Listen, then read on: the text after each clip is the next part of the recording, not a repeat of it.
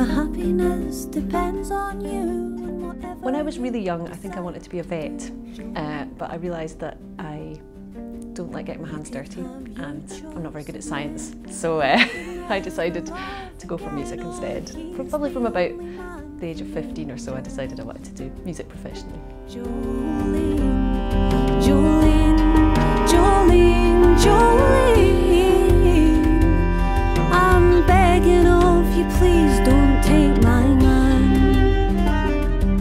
Jolene, Jolene. Well, on the broad range of all genres, I'd say probably the most inspiring composer and musician is Björk. She is my goddess. But I think in the sort of folk scene, one of our artists that we have coming up, Catherine Tickell, is a big inspiration as somebody who is an instrumentalist, fantastic instrumentalist, and also she sings, and she's kind of toured around with her band, but also as a soloist, you know, from a really young age, and that's something that I really respect, and yeah, that was a big inspiration. I think as a young woman, it's a very supportive world, really, and there are a lot of young women, kind of young girls going to summer schools, and you know, loads and loads, and at the university courses as well. I feel like kind of when it gets to the sort of more into the professional sphere and on the stages and things is where you kind of see less women than men. And I suppose one of the things that I was sort of questioning is, I suppose, why is that? Why does that happen? It's often, if there is a woman on the stage, it's often as the singer, and there's usually a sort of all-male backing band. It's definitely getting more common to see more female instrumentalists and female musicians on stage, but yeah, it's definitely noticeable to me anyway. In the past few years, I've just started noticing. Once you notice it, it's hard to kind of stop noticing it, really. Yeah. I suppose something that is important to me is that especially female instrumentalists and composers and musicians and singers just feel that they can have the confidence. I think sometimes as women we can kind of, we're all kind of conditioned, I suppose, aren't we, to kind of play our roles that are kind of put upon us. So yeah, it's just having the confidence, I suppose, not expect to be underestimated, and if you are underestimated, then kind of question it and challenge it. I think that's important.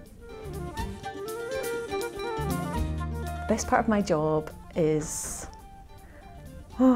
performing, meeting other people, collaborating with people. Yeah, I just can't imagine life without that.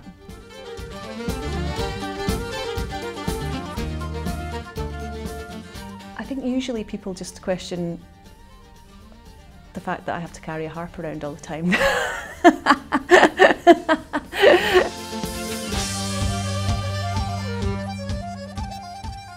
So I've done a couple of albums in the past few years. One, Here's My Heart, Come Take It, which is a sort of full band, big sound with lots of different instruments. And then most recently I did a completely solo album. So I definitely maybe, that one's called West, so I'd say maybe take a track from each, because they're pretty different. So the She got together at university. We were all studied on the Newcastle folk degree, and yeah, we did consciously, I think, form as a kind of all, you know, we wanted it to be women. We loved that idea of, I suppose, having all women playing everything, and you know, and quite a powerful sound. And we've noticed we've had some interesting comments over the years. You know, people being really surprised. You know, really surprised how good you guys are. You know, you've really got balls. It's like, no, well, we don't have balls, but and yeah, just little things like that, kind of. And then yeah, a few years ago, we were told by a festival organiser that they already had their girl band for that year, so they wouldn't be booking us, which that kind of kicked me off on this kind of path of thinking about this stuff, because it really, yeah, it kind of galvanised things for me. And yeah, I think being in that sort of that band has really kind of brought that to the surface. I mean, I play I work with a lot of women actually, so I think that's partly why I hadn't really noticed things as much in some ways. You know, I've noticed that we were getting these comments and all these things, but in my world there were a lot of women, playing music, you know, and it wasn't really until that comment that I really started to kind of look at festival bills, you know, look at lineups and kind of analyse them and see, oh yeah, there's a, you know, there's a kind of quite a difference here. So. I suppose I wanted to really highlight the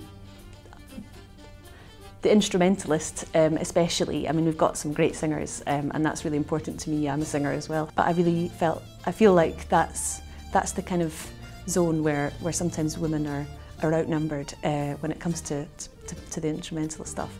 So I was really keen to get some really great musicians, and yeah, I wanted to kind of cover all bases as well. We've got things like Hannah James, who does her Jig Doll project, which is where she dances, she does all that, you know, she plays, she sings, and I really like that idea of having that kind of autonomy and you know, really kind of creating all of that sort of for yourself, and not relying on anyone else. I think that's really interesting. And I also wanted to make sure that I kind of covered the different kind of stages and ages, and you know, we've got the Margaret Barry play, which is, you know, she's just an amazing iconic figure from the past. You know, she's no longer with us. And then Shirley Collins, Catherine Tickell, and then we've got Solista, who are a young band playing as well. And yeah, I just wanted to kind of cover those bases, I suppose.